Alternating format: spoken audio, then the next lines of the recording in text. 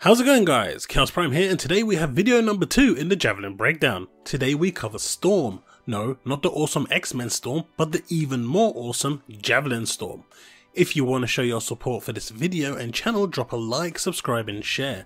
You can also follow me on Twitter and Instagram at the address you're seeing at the bottom of your screen to stay up to date on all things channel related. In our first video I started with Ranger, seeing as it's the first class you start with and the one you're introduced to first. It seemed like a good place to start, but with Ranger out the way now, we now move on to the Storm.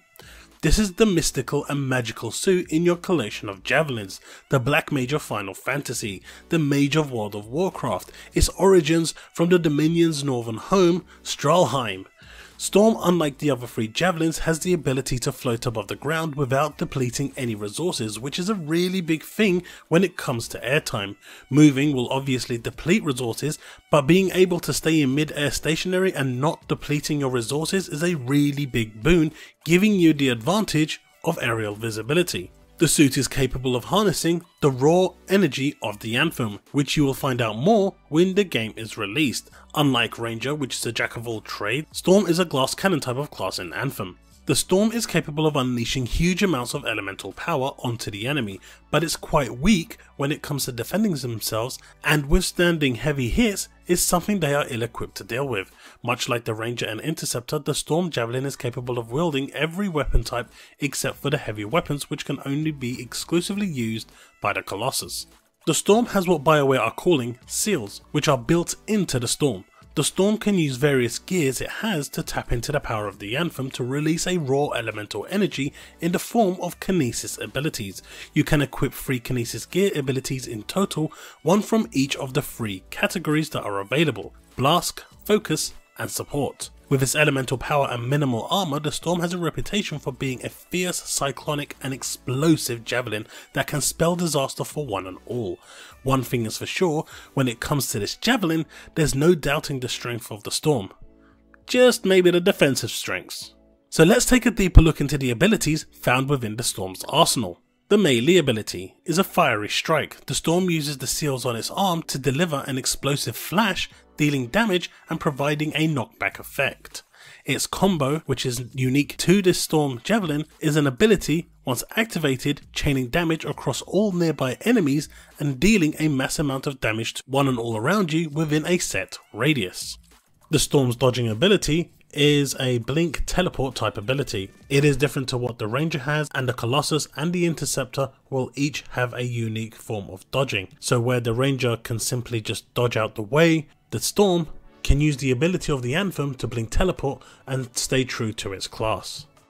We next move on to the Blast Seal abilities category, which is one of the 3 categories that the Storm specializes in. It has Lightning Strike, a targeted strike that deals lightning damage in an area of effect. It has Ice Storm, creates a field of ice that deals damage, rapidly building to a final explosion of frost. It has Flame Burst, a quick explosion that deals fire damage to a target location. It has Rime Blast, fires out a flurry of ice projectiles that deal damage and freezes close range targets. And finally, Living Flame, a burst of flame energy that seeks out and ignites targets. As you can see, every ability within the Blast Seals ability is an AoE focused attack. It's either based on targeting a certain area or a particular target, but damages all the enemies around said target. It is an AoE based ability and it is an AoE based category, so when you're using the Storm, just know that unlike the Ranger, which is a single target based javelin, the Storm is the complete polar opposite, being an AoE based javelin. But that isn't to say that the Storm can only do AoE attacks, because if that was the case, then it would be pretty hard to take it to every content. Well, this is where the Focus Seals abilities comes in, so that's where we're going to go next. It has Hoarfrost Shards, a rapid fire shards of ice that slowly freeze a target in place. By freezing that said target in place, it gives the rest of your teammates the opportunity to take it down in quick time. Fireball, a versatile fire ability that can be fired quickly in small shots or charged for a large projectile that explodes. Again, if you're firing it in small shots, it's more of a single target attack, but you do have that AoE opportunity if it arises by charging it up to deliver a massive fireball that will deal damage to a surrounding area. Ball Lightning, a discharge of electric energy that can be bounced off walls to reach targets behind cover. Again, this will be more relevant and more useful in niche situations. This is a pretty cool ability, so it gives you the option to almost blind fire behind certain objects, hoping to hit stuff that you can't see. If the camera angle allows you to see, you can position yourself in just a way to actually get a few shots in and assist in what's there before you go in guns blazing. So I think this will have a niche usability. It won't be your go-to ability in terms of raw damage, but it does mean that if an enemy does go to take cover, you've still got something there that can technically have a chance of continuing the damage onslaught. Next we have the Glacial Beam. Fires a beam of powerful ice energy in a targeted direction. Again, this is more AoE, it's not a single target effect, it is a beam, so everyone caught in the line of fire will take damage.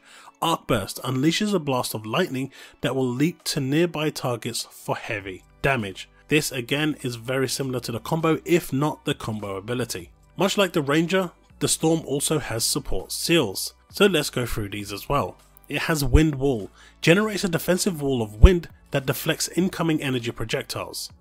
Much like the Ranger with its defensive wall, and Nexus creates a field which provides gear cooldown reduction to teammates who enter its radius.